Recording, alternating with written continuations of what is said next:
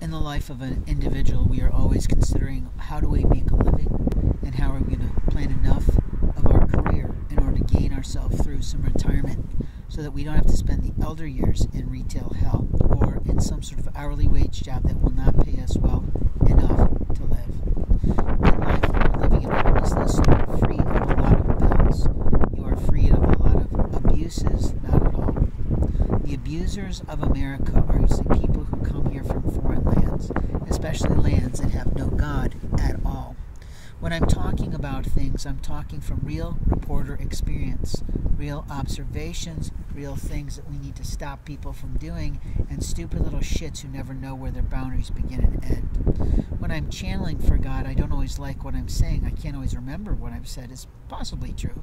But openly, do you know what a channel is for God? If you haven't read your Bible or Quran or your other Jewish Kabbalahs in a while, books in a while, like the Zohar, then maybe you don't know what a channel is or an oracle is for the Lord.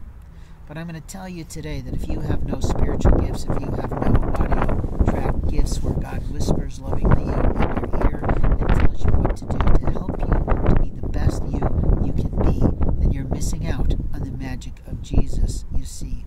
There are a lot of prophets that have come into the world and left. A lot of men, a lot of women who carried the torch for God. Blaze Communications was set up as a oriented, if you will, oriental-oriented company with a flame as a part of its logo. That flame I'll explain, but I won't explain the rest of the logo. That flame was for the love of the girl that I married long ago. But that flame now represents how the Holy Ghost burns through someone to get them to be as much as they can be for God's house. You see, when you're not willing to listen to people, you never learn. And when you're not willing to learn, you pretty much stay stuck where you are.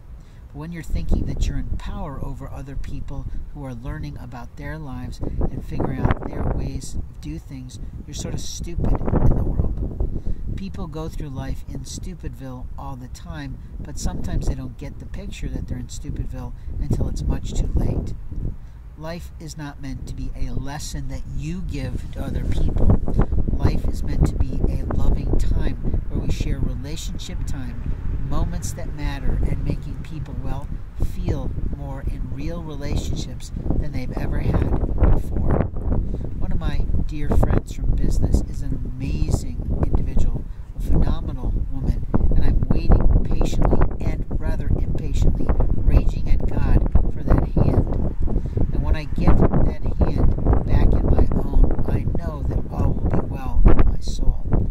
Until that time, I am raging at God for the number of years that He said, don't worry, even though right now she's odd, even though right now she hasn't grown much, she will come and she will be what she's supposed to be for your soul.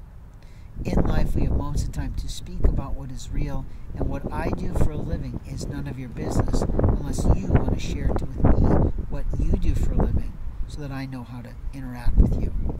In life, we have moments of time to tell people the truth of the world. And the truth of the world is that we have to have relationships, we have to have networks, and we have to have freedom in our technology to do everything that works for the Lord.